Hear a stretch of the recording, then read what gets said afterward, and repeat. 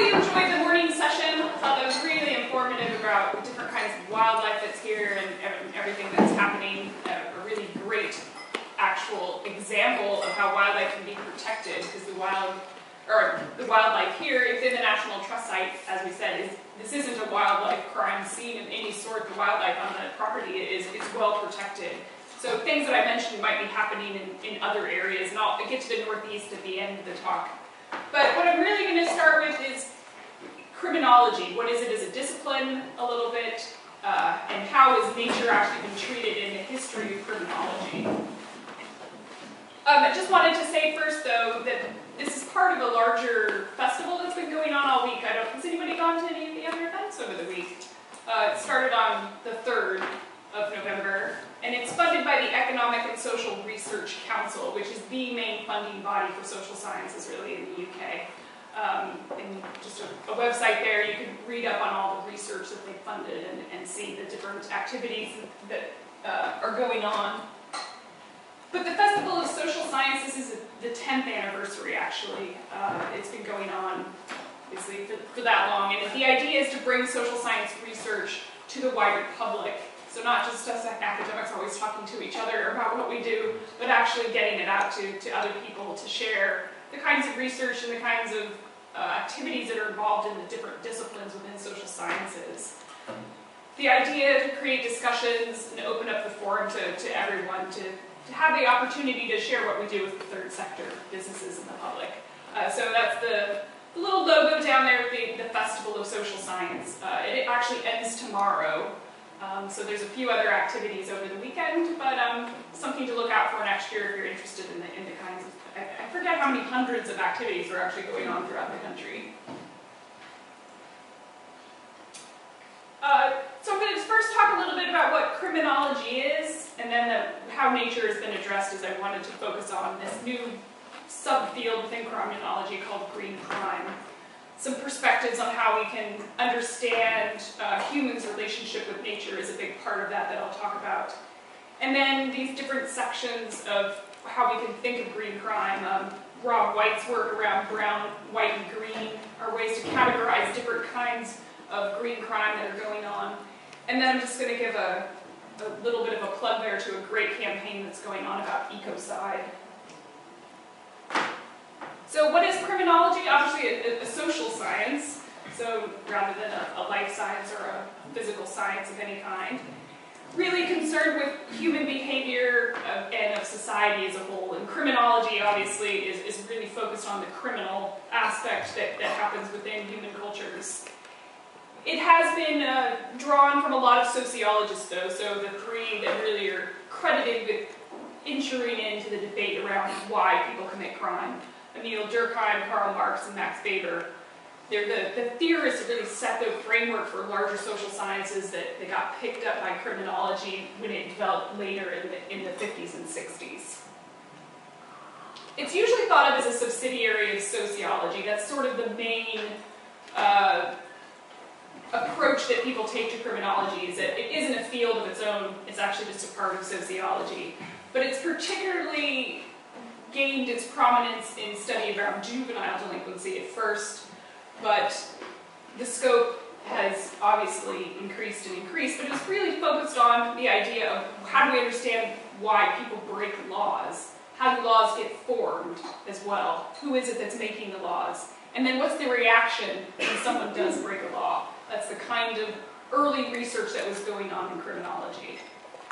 So the nature of crime and criminal behavior, where are the origins of these laws? And obviously there's a lot of different aspects to this. There's cultural dimensions. Crime definitions are going to differ between different parts of the world, different cultures. It's going to differ historically.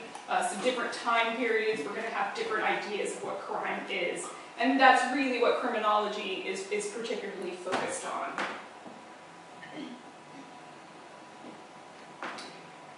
People have pushed that further, though, not just looking at criminology as a subset of sociology. This work is taken from Greg Barrick, a guy at Eastern Michigan, a scholar there, who's trying to push the boundary of saying criminology is much more interdisciplinary than that. We can't just look at sociology and people's behavior, what we should actually be looking at are all these other contributions to why people behave the way they do. So he advocates a multidisciplinary way of looking at it. So let's take biology, economics, legal studies. Let's add that into our discussion of why people actually commit the crimes that they do. And then the bodies of criminological knowledge are not derived from distinctive sets, so we can't just look at what biology, just look at economics. His idea there is to do a combination of all of these different disciplines. He actually goes on even further, though, to talk about it being interdisciplinary, because multidisciplinary, you actually still have some remnant of one discipline being treated as being better able to explain something. Where he advocates if it's interdisciplinary, then we treat all disciplines equally, and that, say, the natural sciences and the social sciences are on par with each other, and they both contribute to our understanding of crime. It's also connected to crime control, so how can we prevent crime as well as understand why people do it. And then again, as you see there again, interdisciplinary theory of behavior. You can apply it to crime and criminal behavior. So really taking all the different disciplines and trying to explain why it is people commit crime, and then coming up with solutions to keep people from doing it. Historically, though, criminology has really been defined to what has only been considered by the law. So if it's in the criminal code, then criminology would look at it. As you can imagine, though, there's loads of activities that are harmful, that cause suffering, that are injurious, that are outside the scope of what is defined by the law. So in the 60s and 70s, you have these radical or more critical criminologists pushing that boundary again and saying, let's look beyond the criminal code to all these other harmful behaviors. They challenge that because if we only look within the criminal justice system itself, then we ignore all of the crime that is actually perpetrated by states, or by governments, by corporations even, because they have a say in what is actually defined, then it never gets actually recognized as a crime, and we would never look at it. So challenging that and trying to expand the discourse to look at just what is, not look at only what is in the legal code, but let's look at other harmful behaviors as well. So Downs has called it a rendezvous subject, which is quite nice, because it is loads of interdisciplinary activities, or issues and concerns. And because it is so interdisciplinary, we can't just have one framework in which we can understand it. And in terms of nature then, well, nature and the environment were largely ignored by criminology, probably up until truly in the 90s when we actually start seeing more focus upon it.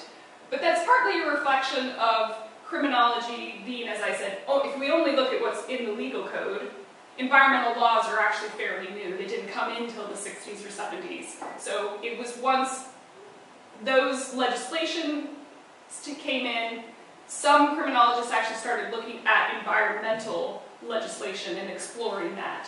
But in general, it wasn't really the subject of much inquiry until fairly recently.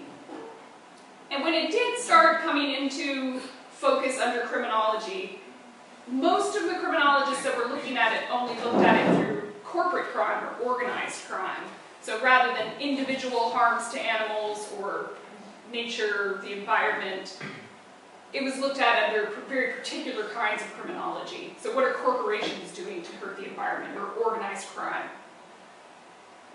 And then also you have in the early 90s some work coming out of the States where it was looking at marginalized communities and why minorities tend to have a less healthy environment to live in than the majority, or in that case, where they were doing their research, why white people tend to have better environments to live in than minorities. So you also had this in the early features of how the environment was actually looked at in criminology. But then finally, when we get to the 90s, we have this emergence of a subfield, which I declare myself proudly part of. It's green crime. And green crime, then, is concerned with the environment in particular. It's the main focus of it. And it's dedicated to the studies of around nature in particular.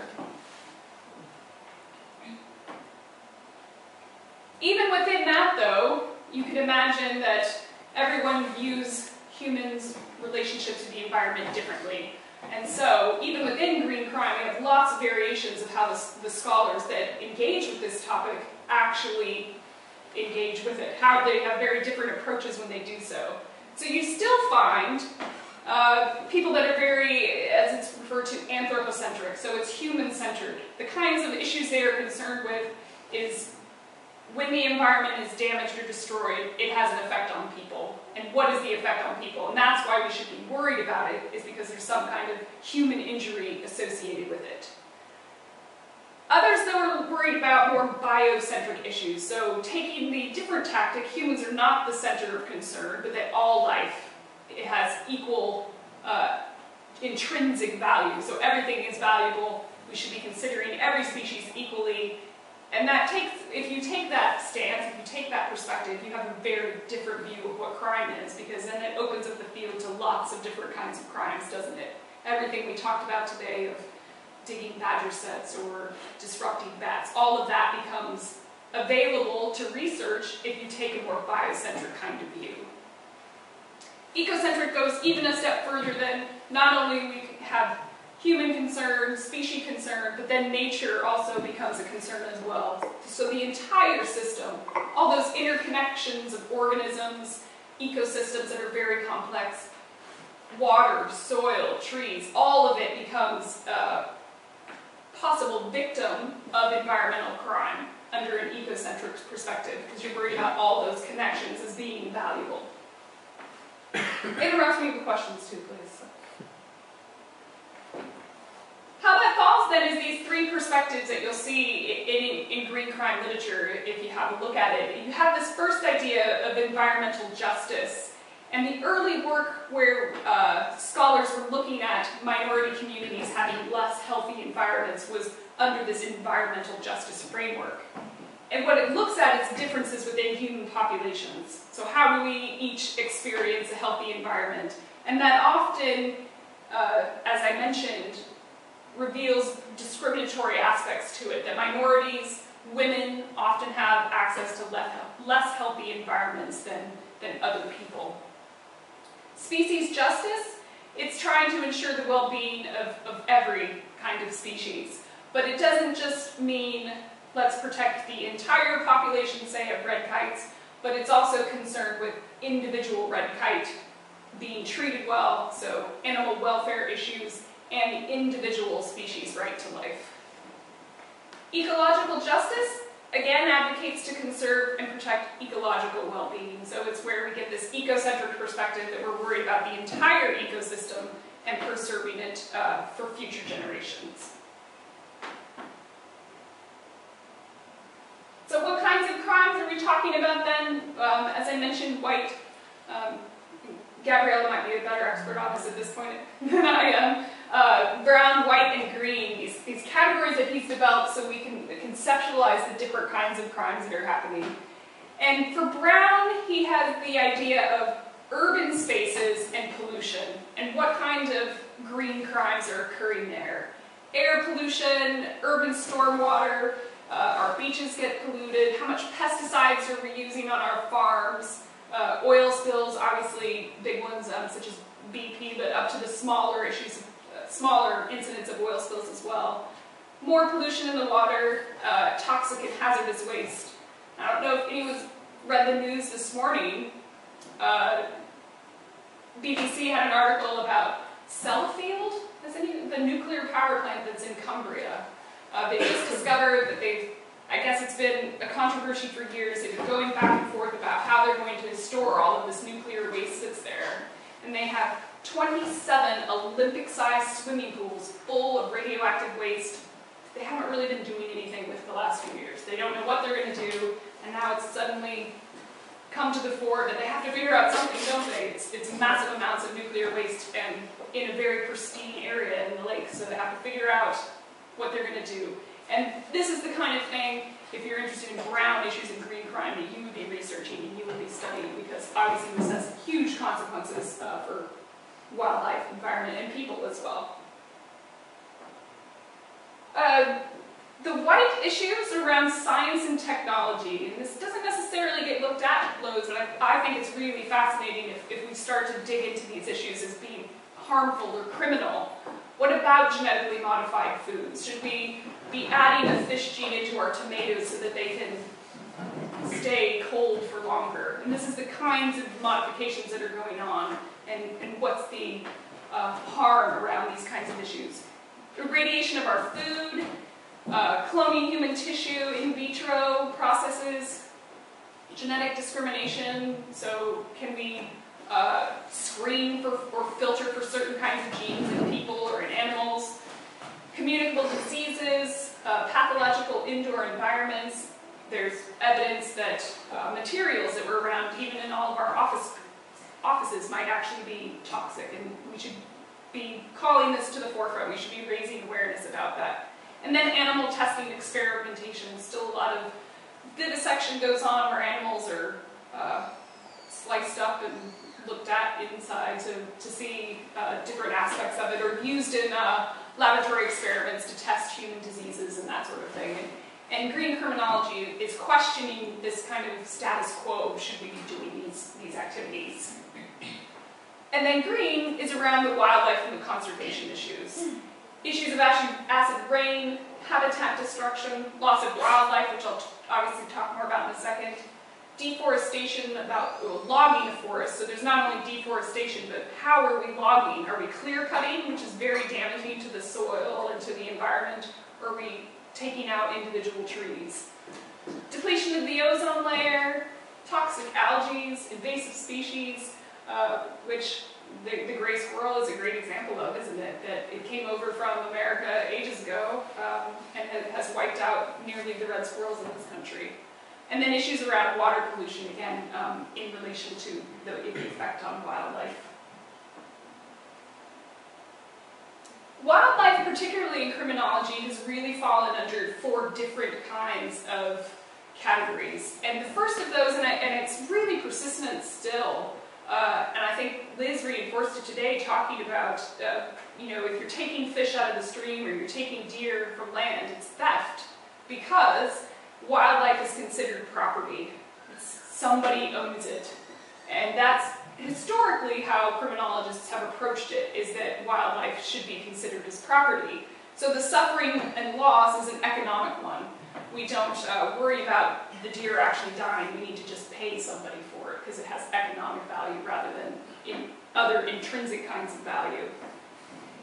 Wildlife also gets talked about in criminology literature as being a prototype of human criminality. So you see often if someone's acted violently, they've acted like an animal. The comparison that animals are still violent, and that's why humans are violent, because there's some evolutionary aspect to it. There's also, when we talk about wildlife and animals in criminology, though, the comparison that if you're going to treat wildlife and animals poorly, chances are you're going to treat humans poorly as well. So these studies that have been done that people have abused animals as children often come up to be abusive adults as well. Serial killers, they've done this comparison of that many of them, Ted Bundy and Jeffrey Dahmer and some of these other ones, tortured animals as children and then turned out to actually be serial killers. This connection that if you're going to abuse wildlife, you're probably going to abuse people too. Finally, though, we get to the point, as green criminology really gained more prominence, that animals and wildlife are actually bearers of rights in their own sense. So they have intrinsic value and actually should be given rights similar to people. Even within that, though, there's variations. Even though we might think that individual animals should not be, or should not be the subjects of suffering, we still don't question necessarily the routine use of animals and the exploitation of animals. So we still eat meat, we still wear leather, those kinds of issues that are ingrained within our society. But on some level, that's still acceptable. Some green criminologists, though, are pushing that, again, pushing that barrier further, saying, wait, they should have a right to live life free of any sort of human interference. So we should question meat eating. We should question other industries that rely on animals. abolish all exploitation. We shouldn't be dealing with those, we shouldn't be inflicting that kind of suffering or harm at all. And then you have really interesting legislation coming out of places like Switzerland, where they're trying to extend this even to trees. That we shouldn't be able to cut down a tree because that is creating suffering in a particular individual. So can we push this to trees, to even to landscapes, is where some of the research is going now. And of course, it always raises the complex issue, are human rights actually more important though? And I think a lot of what we talked about today outside is this conflict that comes, the human-animal conflict or the human-nature conflict that happens when people think that they should have access to spaces or should continue on doing the activities that they're doing, and what does that mean for wildlife and nature?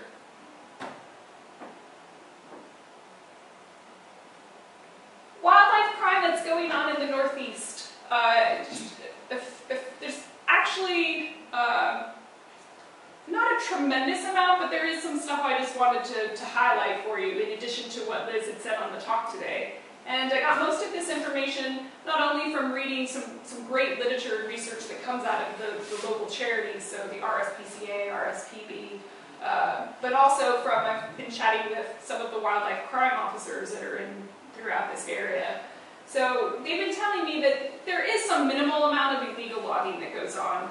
And you can imagine that's the case, possibly more near Kielder or more isolated areas in Northumberland. So that's some of the plant issues that are going on. And then the wildlife crime officer mentioned to me that there has been some stealing of orchids at Lindisfarne Island. So orchids are a protected species, but it's still one of these one of the wildlife that gets caught up in collectors. People get very obsessive about having different kinds of orchids. So there's some rare and less threatened ones at Lindisfarne, and there have been some people caught taking them there when they shouldn't have been. I'll talk a little bit more about animals though, and the wildlife crime officer I spoke to, he broke it down into 3 kinds of things that are going on. There's blood sports in the area, bird crime is fairly prevalent, and then poaching issues as well. And I've opted not to show a bunch of nasty videos, but YouTube is pretty rife with these horrible kind of blood sport videos that are going on.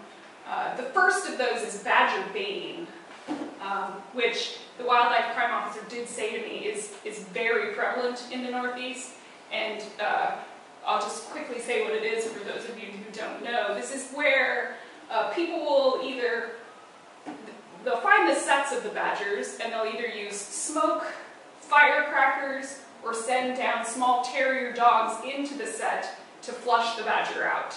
The badger's then caught, and they use it to fight with their dogs.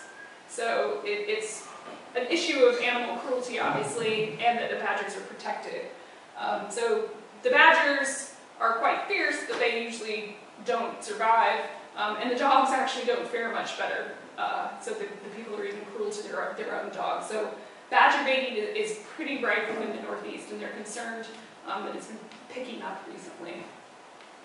Related to that, I'll just skip to the bottom point there, that not only are they doing this with badgers, they've been incidents in Newcastle in the larger conurbation area, as he called it, that guys going out, I say guys, I don't know if women do it, I kind of don't think so, men going out and stealing domestic cats or capturing foxes and having them fight with their dogs.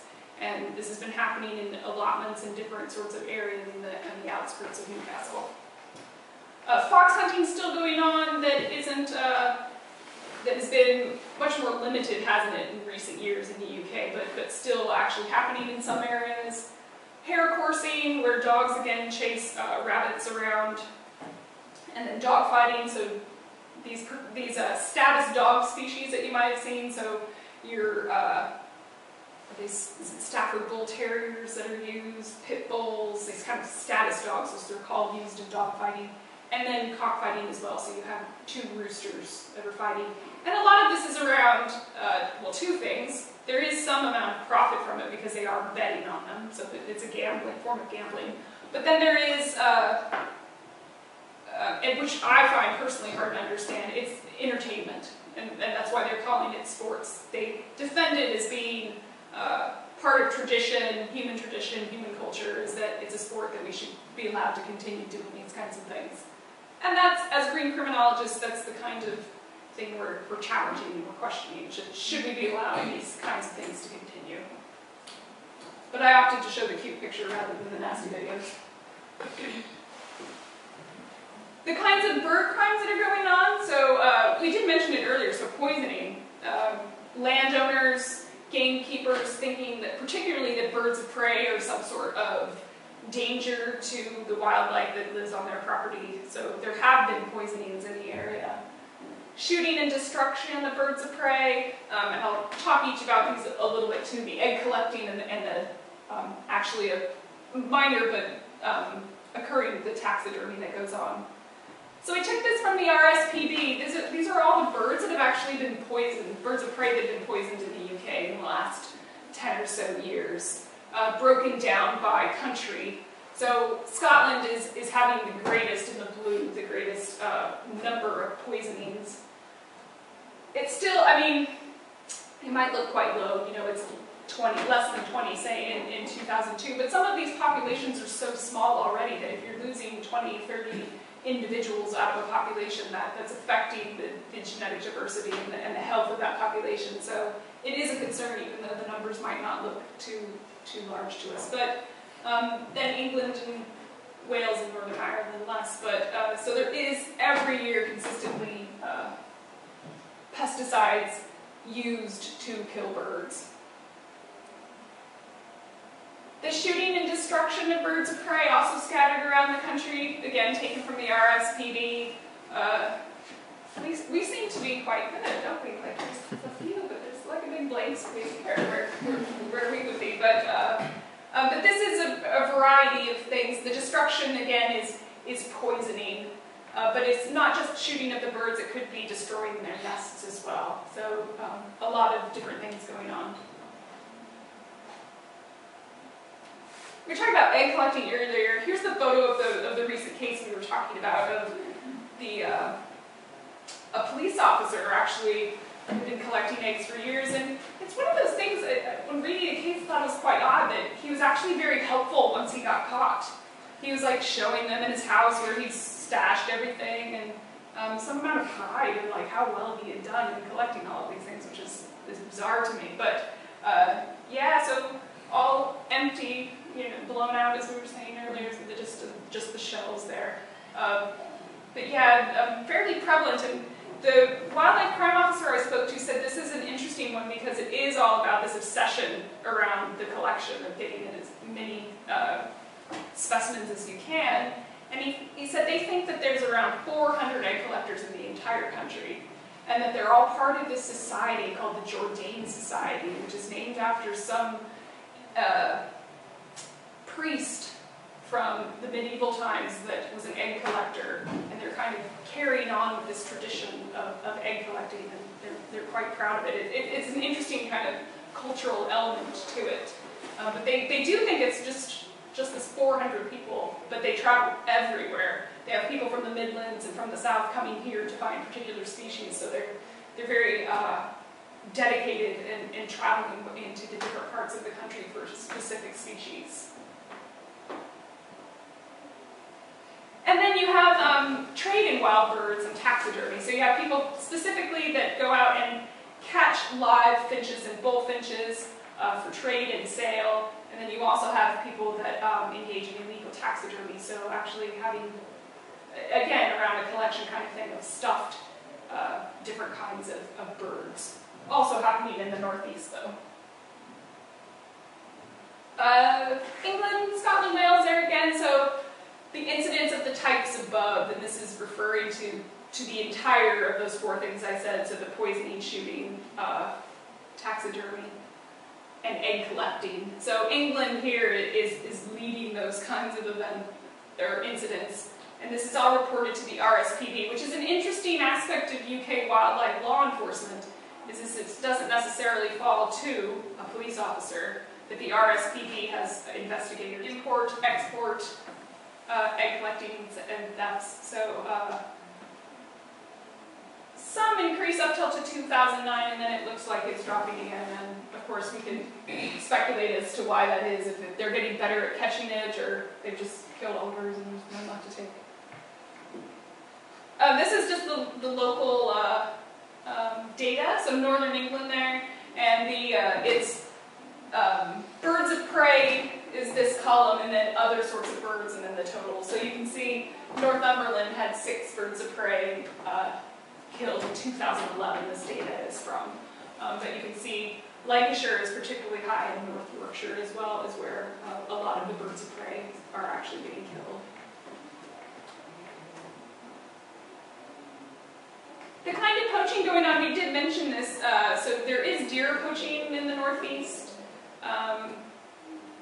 I've been trying to collect data on that for quite a while now, and the wildlife crime officers have been very forthcoming, but this issue of gamekeepers, they seem to be a little more reticent to talk to me, and maybe that's, I couldn't speculate why really, but they also play a large role in preventing poaching, because they're essentially rangers on private land. They have control and authority over that piece of land. But also poaching of game birds, so pheasants, grouse, those sorts of things. And then fish poaching as well, meaning from rivers. It didn't even get into, there's probably loads of overfishing in the North Sea too, but this is particularly around rivers. And the wildlife crime officer was telling me it's mostly for personal consumption, people just doing it for themselves, but there is some amount of profit in it as well, whether sell it to other people or sell it into pubs actually, or into farmers markets, which is, I would argue, is a bit concerning because deer in particular can carry wasting diseases that are like foot and mouth disease, and if you're not going through proper veterinary inspections, you're really risking some issues around human health there as well.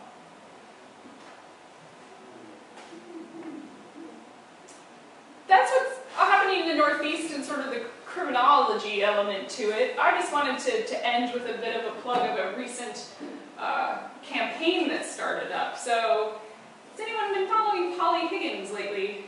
She's gaining a bit of prominence in the UK. She's actually a barrister that's been petitioning the UN to add ecocide as a 5th crime against peace.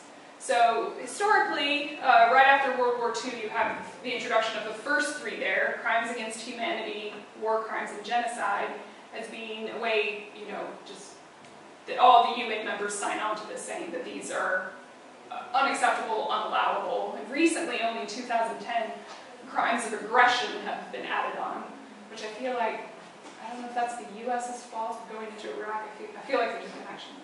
But then there's her proposal of what about when the environment is just absolutely devastated and completely destroyed? Shouldn't we be concerned with that? Her argument is then that this should be the 5th crime of peace. And she's been, as I said, petitioning the UN for it. I saw her speak in Newcastle a few weeks ago, actually. Greenpeace invited her. She's at Star and Shadow. So she makes rounds around the country giving talks about it.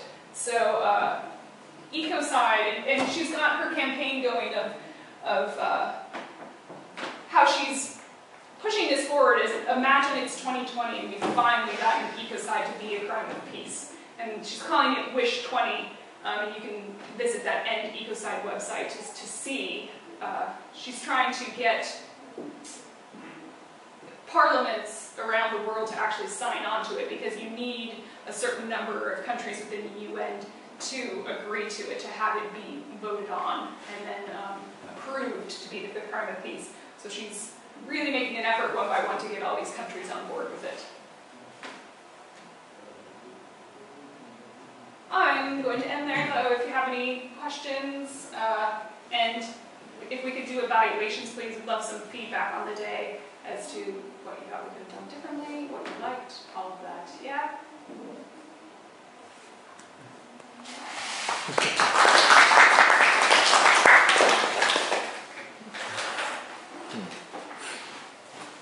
So, do you consider yourselves the greenest of the green criminologists, or do those people, among the people that, so you've got the 3 different colors of green criminology, does anyone focusing on green consider them extra green?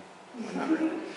There's a grey, isn't there, that They were mentioning in that ESRC. Oh, right, lecture. someone proposing another, another category. Yeah. But it's a bit sort of, at the moment it's a bit wish-washy, like talking about perhaps having too much persil in the water that you're pumping out from your house that would then go into the water, or like in the case of London, I think we'll come under what they talk about grey crimes. The contraceptive pill is creating high levels of estrogen in the water. Yeah, So, everywhere now. Everywhere we go to read. Yeah. It's like the link that it causes severe hormonal problems with women and men rather than men. yeah. Yeah. Are we the greenest of the green? Well, I think the greenest of the greens would be the people that look beyond just what is criminal. I find it very restrictive, and when people only look at what the legal code is telling us rather than looking at what else is actually causing harm. Like clear cutting, for instance, a terrible way to actually undertake logging, but it happens all the time. It's perfectly legal, even though it's incredibly destructive.